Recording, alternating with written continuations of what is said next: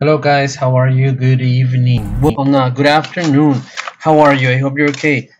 Today, if you couldn't be with us in the class, here is the video where I'm going to show you what we worked on this day, right? So Friday, October 16th. What are we gonna do here? So it says that today, guys, we started working with a grammar, right? Which is language in your book, this yellow section. Now we have grammar and pages 99 and 100.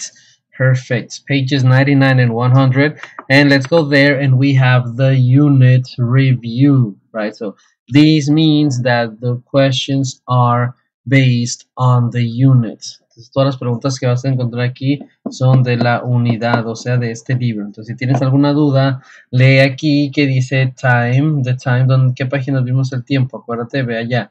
Common and proper nouns, ahí está el otro tema.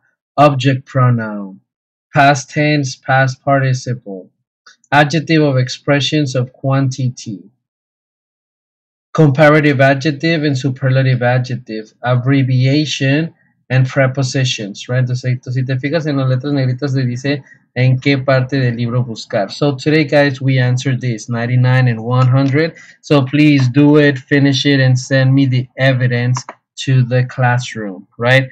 So guys, please. Then guys, well, we worked on the grammar 99 100. Then we went to we went to reading, right? So let's go ahead and do the reading. But what page is going to be on the reading? Here it is. Page number 64 to 66, right? That's what we're going to do today. So go ahead and find those pages 64 and 66, and it's gonna be this enrich, going deeper, right? So let's continue. Here we have the instructions. The panda bear is considered to be a symbol that represents China. If you could choose one animal to represent you, which would it be? Right? Entonces aquí dice que el panda se considera un símbolo que representa a China. ¿Te acuerdas? Porque representaba fuerza y tranquilidad. Si pudieras elegir un animal que te represente a ti, ¿cuál sería? What characteristics do you share with your chosen animal? Choose 3 traits and write why they can be used to describe you. Right? Entonces aquí vas a elegir tú, dice que como el panda representa a China, entonces hay algún animal que te represente a ti, que digas, yo me identifico con este animal, ¿por qué? Y escribes aquí 3 ¿por qué? Y por qué te representan. Entonces aquí dice que vas a escribir 3 características de ese animal que tú piensas las tienes también o que te representan. Entonces aquí escribes el animal, aquí las 3 características y aquí explicas esta característica. No sé, a lo mejor yo elegí el tiburón porque come, porque siempre que vuelo comida ya estoy comiendo, ¿vale? Entonces ahí es. El día de hoy terminamos hasta las 60 solo la 64, perdón.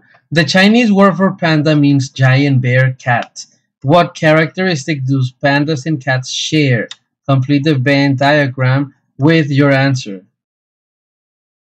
Entonces vamos a poner aquí qué características tiene cada uno de los dos y cuáles son las que comparten, ¿no? Aquí dijeron, son grandes, son pequeños. A lo mejor aquí en medio son flojos, porque el gato también siempre está acostado y el panda también, ¿te acuerdas que leímos que estaba dormido 14, bueno, casi siempre, de 2 a 4 horas para digerir la comida que había comido? Entonces, eso es lo que vas a poner aquí. Tell me if you have any questions, any doubts, so we can check it, right, in the classroom. And guys, thank you very much, right, for coming and watching the video. So I appreciate it. This is for you guys. Share and like.